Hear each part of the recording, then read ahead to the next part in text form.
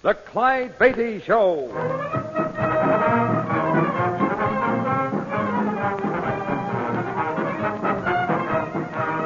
The world's greatest wild animal trainer, Clyde Beatty, with an exciting adventure from his brilliant career. The circus means thrills, excitement, snarling jungle beasts. The circus means fun for young folks and old. But under the big top, you see only a part of the story.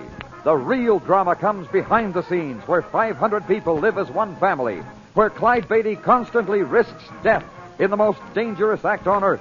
This master of the big cats has journeyed to Africa and India, hunting down his beasts in their native jungle. All of this is part of the Clyde Beatty story. It is entitled Crisis on the Set.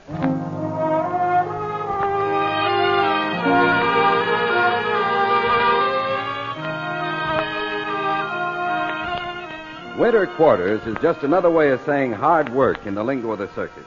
Instead of a vacation, it means getting ready to put a bigger and better show on the road for the coming season. Tents have to be repaired, equipment painted, new costumes made, a million details taken care of. And in the case of the animal trainer, he must dream up and perfect new stunts for his jungle cats to perform. That's why most any day during the off-season, I'm still apt to be found in the steel arena, the big cage inside the cat farm. Hero! Back on that pedestal, you devil! Back! That's the time. Now, hold it. All right, Primba, come down. Right here. Come on. Now. Down, Flash. Down. Steady. All right. Over you go now. Over, Primba. Roll! Back up there now. Hold it. Good girl, Primba.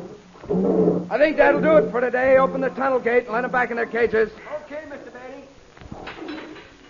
It's about time you came out of there, Clyde. Those cats will be striking for shorter hours if you're not careful.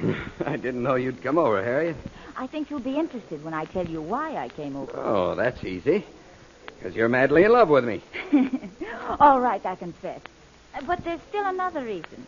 Remember the man from Monarch Studios that talked to you last summer when we played Los Angeles? Well, sure. What about him? He's over at the office right now. He wants to talk some more about that circus picture they want to make. No kidding. Well, what are we waiting for? Come on.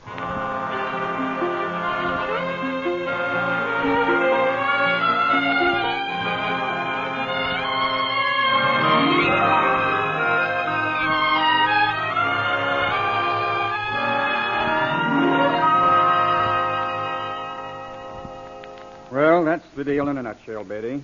Now, what do you think? Well, I hardly know what to think, Mr. Schaefer, but it sounds good to me. That is, if we wouldn't have to be gone too long.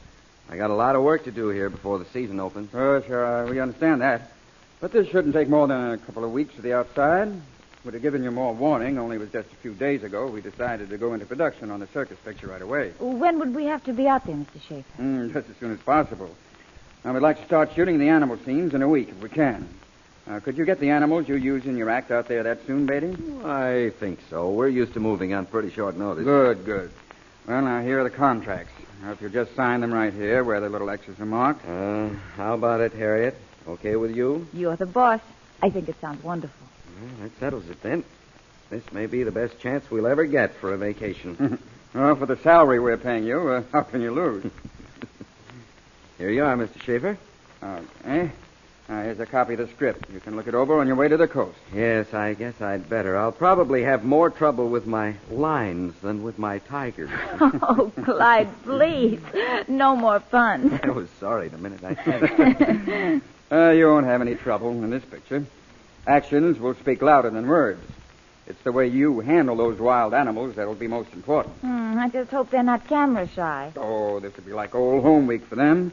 Well, wait till you see what a realistic jungle set we've got. Jungle set? Why, yes. What's the matter? Well, it's sort of hard to explain, but putting lions and tigers in an artificial jungle is asking for trouble. It fools them, and they revert right back to their jungle ways. I didn't know that. Not many people do, but a friend of mine was killed under just those circumstances a few years ago. Mm-hmm. One of the best trainers in the business, but he couldn't control his cats when they were turned loose in those surroundings. Well, does that mean you won't do it, Beatty? No, I probably should have my head examined, but I'll do it. And I'll guarantee it won't be dull.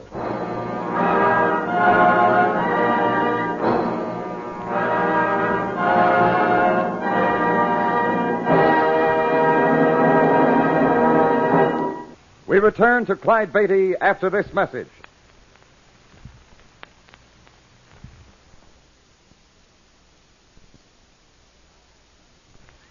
Now, back to Crisis on the Set. A week after Mr. Schaefer's visit to winter quarters, the Beattys found themselves in Hollywood, where Clyde and his big cats were to appear in a motion picture. Upon getting comfortably settled, they visit Monarch Studios, where Clyde has an appointment with the producer of the film. Yes, Mr. Goodman?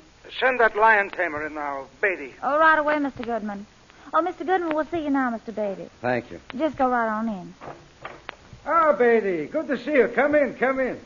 Welcome to Monarch Studios, Beatty. Well, thank you, Mr. Goodman. Sit down, sit down. I'm glad you're here, Beatty. We're a couple of days behind schedule now, waiting to shoot the animal sequences. Well, I'm sorry I got here just as Yeah, soon that's as great. Glad you're here. What do you think of the story? Terrific, isn't it? Well, it looks fine, I guess. Of course, I'm not Got a much great of cast, too. You've read the script Schaefer gave you, of course. Well, yes, I have. As a matter of fact, I wanted to talk to you about You that. understand why we've got to have Valerie Collins and Marvin Mason play the leads, don't you? Got to have a romantic interest, you know. Public demands it, so we give it to him. Of course, you'll still get feature billing. Well, that isn't what's bothering me, Mr. Goodman. That's all fine with me, but I was wondering about the boy who's playing the part of my kid brother, the one who's supposed to fight with a tiger. It seems to me... Tommy Fairchild. Great kid. You'll love him, Beatty. I don't doubt that, but it's that business where he wrestles a tiger that's got me stumped. You see, I wouldn't wrestle any of my tigers myself, let alone have some 16-year-old do it. Oh, that. I see you haven't been told the details. Well, he won't be wrestling with one of your tigers, Beatty. Well, what's he No. He's got one he's raised from a cub that he's been wrestling and fooling around with for 2 or 3 years. No, that's all taken care of. His father owns a small menagerie out in the valley. Used to be a small-time animal trainer himself, I think. Well, that's a little different, all right, but I still Nothing don't to worry think... about there, Beatty. And it'll make a terrific scene. The kid will make a good little actor, too. I don't think you understand, Mr. Goodman. Don't you see, the fact that he's been wrestling that tiger since it was a cub doesn't really mean much. You can do that just so long, but sooner or later, what seems to be a gentle, lovable cat will turn on you without warning and try to kill you. Oh, come now, Beatty. Let's not let our imaginations run wild. That scene has got to stay. Now, get this. Your party is in the jungle, hunting wild animals for the circus. You're lost somewhere in the vast South American jungle. Your kid brother, who is only 16, wanders off and falls into the big pit you've dug in the trail. And there, already in the pit, is this giant Bengal tiger. But, Mr. Goodman, they don't have Bengal tigers in South America. Why, certainly they do. It's in the script, isn't it? You're not going to argue with one of the best scenario writers in Hollywood. Do you realize Rudolph Klemmer wrote this? Well, Rudolph had better read up on his wild animals a bit, Mr. Goodman, because there are no tigers in South America. None. You know, come to think of it, I believe you're right. I must tell Klemmer to watch that. Oh, well, we'll change it. Anyway, the tiger attacks the boy. They wrestle around. It looks like he'll be killed. Suddenly he tears free, looks the beast in the eye, and holds his hand up. The tiger backs off, hypnotized. Oh, what a scene. I'll admit it sounds interesting, all right. It's but... a natural, Betty. When that kid and the tiger get to wrestling, looks like a real fight. And the kid has a tiger trained to back off when he gives him a signal. Well, I suppose it's none of my affair. Tell you what, all, Betty. We're going to shoot the scene where you do your act in the arena this afternoon. That's first on the schedule. Maybe you'll want to go over and look at the setup on the soundstage first. Yes, I'd like to. My wife's over there now. Fine. It's stage number 6. You can't miss it, Betty. You'll probably find our director, Larry Sidney, around there someplace. If you need anything, just tell him. Thank you, Mr. Goodman. I'll go right on over.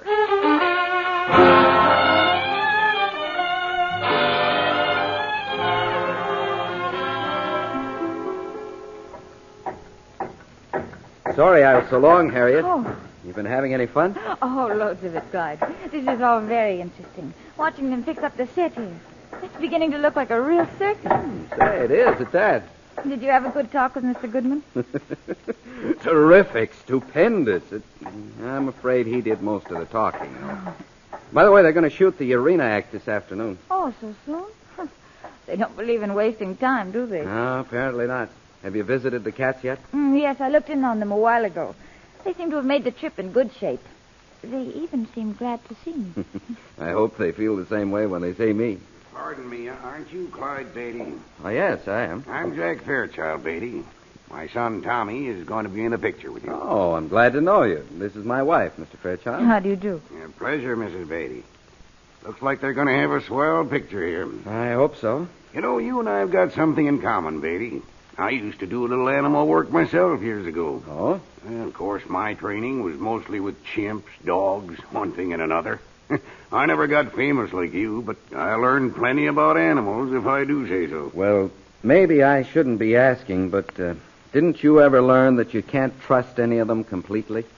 What do you mean by that? I'm referring to this business of having your son wrestle with his so-called pet tiger. How long do you think he can get away with that? Oh, nothing to worry about from Raja. Why, he and Tom are pals. Tom's raised him since Raja was just a cub. Well, so I hear, but even so, I'll guarantee no son of mine would be wrestling with any tiger. I believe you're jealous of the kid. Just because you can't do it is no sign nobody else should, is it? And after all, we're getting some pretty good money for that trick in this picture. We're getting good money? Tommy is, if you want to put it that way. I don't see how you can begrudge that. I'm afraid we're talking about two different things, Fairchild. I just thought if you weren't smart enough to know your son's playing with dynamite, it's high time somebody told you. You don't have to get so high and mighty about it. Someday my kid will make your act look like a pink tea party. You just mind your own business, and I'll take care of mine, understand? Lovely fellow. Isn't he, though? I'll bet his kid is a typical smart aleck that thinks he knows all the answers, too. Oh, well, maybe I'm wrong. Come on, let's go grab a bite to eat and then get over to the dressing room. I still got to get dressed and ready to act, you know. Oh, my, but I'm impressed. Imagine me being the wife of a movie star.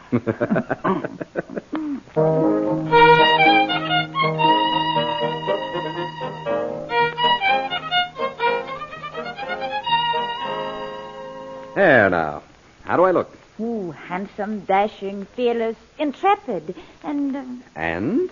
Your boots need polishing. Oh, I was afraid of that. Why couldn't I have taken up some kind of work where I could go barefoot? Oh, that would be too dangerous, dear. You might step on a nail or something. Come in. They're ready to shoot your act now, Mr. Beatty. Can you come right over to sound stage 6? Sure, I'm ready. Tell him I'm on the way. Okay, Mr. Beatty. There. How do the boots look now? Much better, dear. Well, I'd hate to hold up production the first day. I better get a move on. You coming? Just try and stop me. Oh, I hope everything goes perfectly. Oh, it will. This will be just routine. Come on, let's go.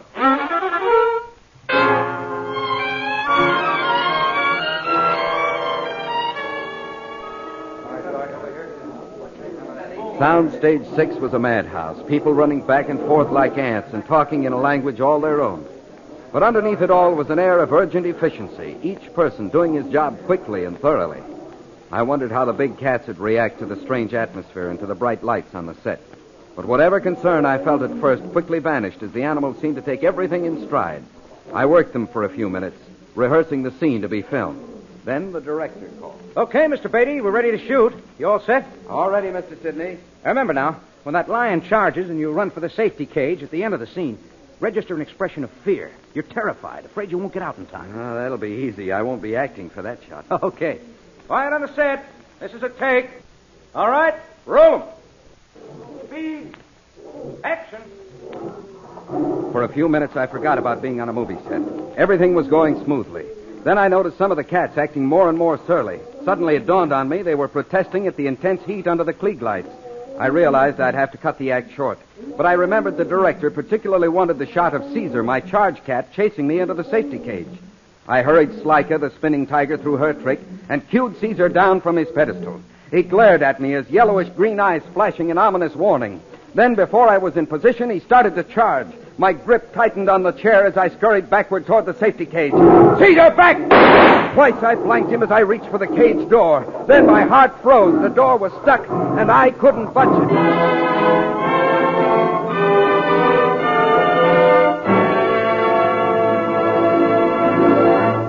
The Clyde Beatty Show will continue in just a moment.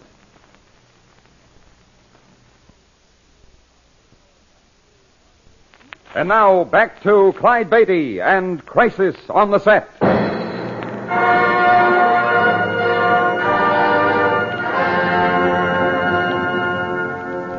As the cameras ground on the movie set, Clyde put his jungle performers through their paces. But after a few minutes, he found them becoming more and more surly and unmanageable. Nothing to do but cut the act short and give them a rest. Caesar came down off his pedestal as usual, but started his charge before Clyde was in position. Quickly, Clyde backed to the door of the safety cage, only to discover it was stuck tight and wouldn't budge. Caesar, get back! With a mighty spring, Caesar hurtled toward me, batting the chair from my grasp.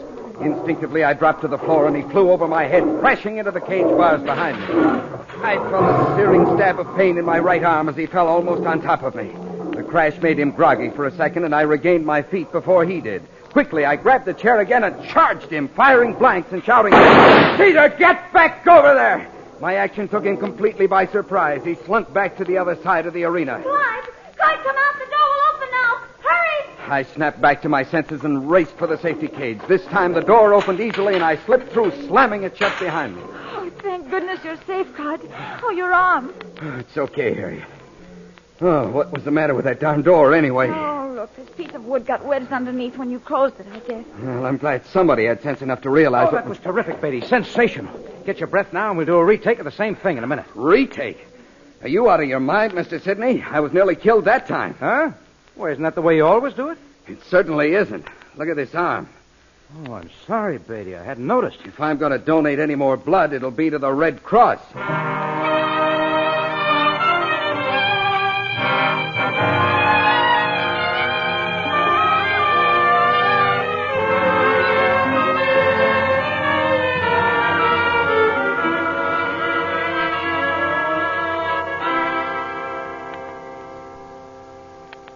How does it feel now, Clyde? Oh, it's all right. Just a couple of scratches, fortunately. Did the doctor give you some shots? Don't they always? Well, he said it's okay. Well, you better get some rest in your dressing room now. I'm glad Mr. Sidney didn't insist that scene be done over again. Oh, my. This is one movie that's going to be plenty realistic. Here we are. You going to come in? No, not just now. You couldn't rest if I were around to heckle you. And I think I'll run over to that set where Monica Davenport's shooting. Okay, you run along, dear. I'll see you later. Just don't talk to any of those dashing, handsome leading men, that's all. Don't worry. One's enough for me.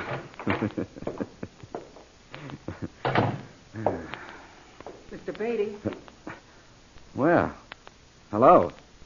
I hope you won't be mad because I came in your dressing room, Mr. Beatty. I'm Tommy Fairchild. Oh, glad to meet you, Tommy. Could I talk to you for a minute, Mr. Beatty? It's awful important. Well, sure thing, kid. Sit down. Hey, what's the matter with your arm? That... Nothing much. One of my lions and I had a little difference of opinion, that's all. He scratched me a little. Gee. Oh, I'm sorry, Mr. Beatty. Now, what can I do for you? Well, it's about the picture. I know you'll think I'm a sissy, and my dad would have a fit if he knew I was talking to you about it, but I don't want to fight with Roger down in that pit. Well, this is a surprise. I had a little chat with your dad this morning, and I thought you were as anxious to do it as he was to have you do it. That's just it, Mr. Beatty. The whole thing is Dad's idea. He always wanted me to be a trainer. That's why he had me fooling around with Roger since he was a cub. But I'm getting scared, Mr. Beatty. I don't want to be a trainer. Well, at least you're honest, Tommy, but I don't see where you've got much of a problem. Just call the whole thing off. No, I tried to, Mr. Beatty, but Dad won't listen to me. He says I don't know my own mind. He says I ought to be ashamed of myself being scared of a pet tiger. You want to know something, Tommy? My lions and tigers aren't what you'd call pets, but I'm scared, too, plenty of times. Gee, no kidding? I never thought I'd hear you say that. Oh, it's nothing to be ashamed of. The day a trainer thinks he has nothing to be afraid of will be the day he stops being a trainer. But what is it that's made you afraid of Raja? Well, it's kind of hard to describe. At first, I liked getting in and wrestling around with him, but, he's full grown now, and, well, lately I've been scared every time I've gone in his cage. I got a feeling someday he's going to forget we're just playing. And... I can see you're a lot smarter about animals than your dad is. And worst of all, I think Roger's beginning to know I'm afraid. He undoubtedly is, Tommy. They're quick to sense it unless you're mighty good at bluffing. Well, what can I do, Mr. Beatty? If I tell Dad I just won't do it, he'd... Gosh, I guess I'd rather face Roger than him. I wish I knew what to tell you, Tommy, but I know your dad won't listen to me. You see, I tried that this morning. I guess I'll just have to go through with it. They are paying us a lot of money. Sure, but all the money in the world wouldn't be... Come in.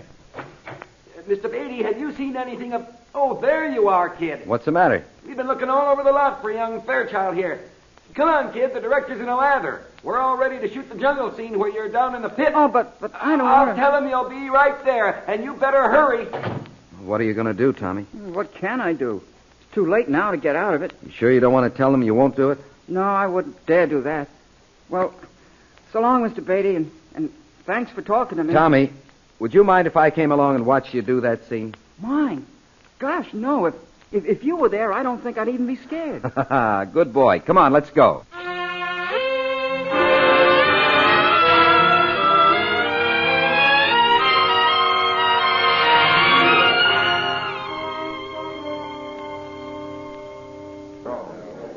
You got it straight now, Tommy? All you have to do is walk along the trail until you fall into the pit. And be sure you don't act like you know you're going to fall. Understand? Yes, sir. Oh, don't worry about my Tommy, Mr. Sidney. He's a great little actor. Yes, sir. Please, Mr. Fairchild, if you don't mind. All right, Tommy, take your place and wait for your cue. Yes, Mr. Sidney. Oh, what a scene. This will be sensational, Beatty. I hope that's all it'll be. Oh, why don't you come off it, Beatty? The kid's done this 1,000 times. Sorry, Fairchild. I just keep forgetting that you know more about tigers than I do. All right, quiet on the set, everybody. This is a take. Okay, roll 'em, Milt. Speed. Action. The muscles in my throat tightened as I watched Tommy start walking along the jungle trail of the set, straight toward the leaf-covered pit where Raja lay in waiting. He was a trooper. No outward sign betrayed the turmoil going on within him. He reached the edge. One more step, then he crashed through the brush and disappeared into the pit. Dead silence for a moment, and then I watched from the edge of the pit. Tommy had struggled to his feet just as Raja started slinking toward him. One look at the big tiger, and I was convinced he'd reverted to his jungle instincts. Suddenly he sprang toward Tommy. Stark terror showed on the boy's face. I could stand it no more. Quickly, I grabbed a chair from under the soundman. Beatty, what are you doing? You ruined the whole scene. Look out, that kid's going to be killed.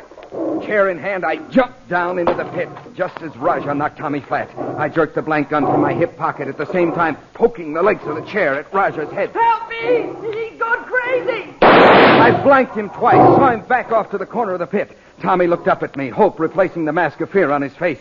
Rattle his cage door, somebody! Rattle the door! Most big cats associate the rattle with food. I held my breath. Then I saw Raja dash toward the cage. It had worked. He disappeared into the blackness, and the door slammed shut. Tommy, are you all right? I think so, Mr. Beatty. Good. Hey, you up there, don't just stand around gawking. Help us get out of here.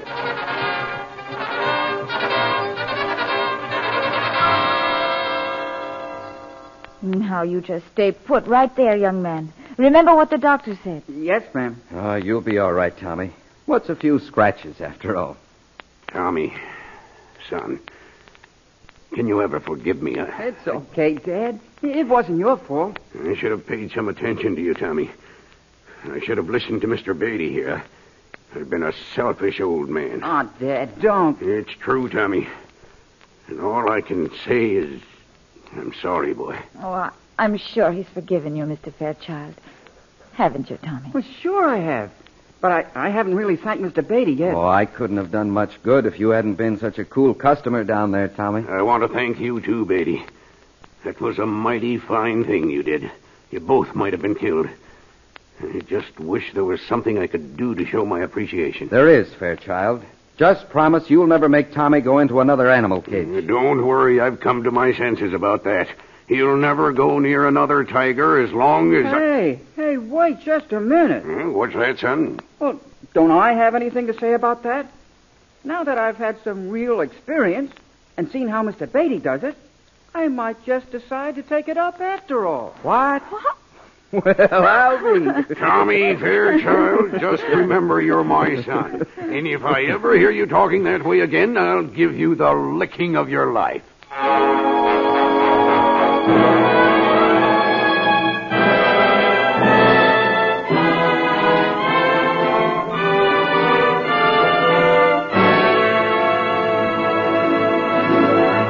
In a moment, Clyde Beatty will tell us about our next story. But first... And now, a preview from Danger Unrehearsed, an adventure Clyde will never forget. You know, Harriet, sometimes I wonder why I didn't stay in Chillicothe and become a shoe clerk or something. Now, with Empress lame, I'll have to use Ganges in the new trick, and he's still pretty nervous with the other cats. Yes. That's something I wanted to talk to you about. The new trick, I mean. Oh, wait till they see this one. 4 months I've worked on it, not counting the time in winter quarters. And today the public will see it for the very first time. Do you have to do that trick today, Clyde? Couldn't it wait another week? Long enough for you to rehearse it some more? Why, Harriet, you know I've got to do it today. If you've forgotten the publicity releases, the papers have all printed that a big surprise is in store for everybody today. A brand new trick never before seen.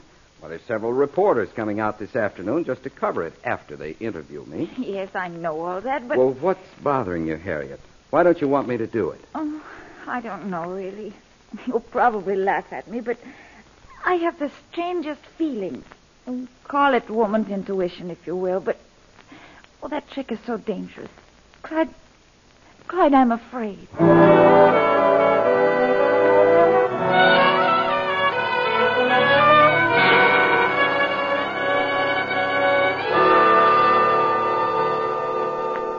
I should have taken Harriet's warning. Events that followed proved to be unexpected and terrifying. But then you'll hear the whole story during our next broadcast.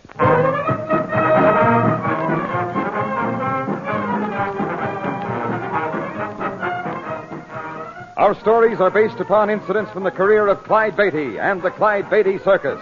The Clyde Beatty Show is produced by Shirley Thomas. Crisis on the Set was written by Robert T. Smith. All names used were fictional, and any resemblance to persons living or dead is purely coincidental. This is a Commodore production.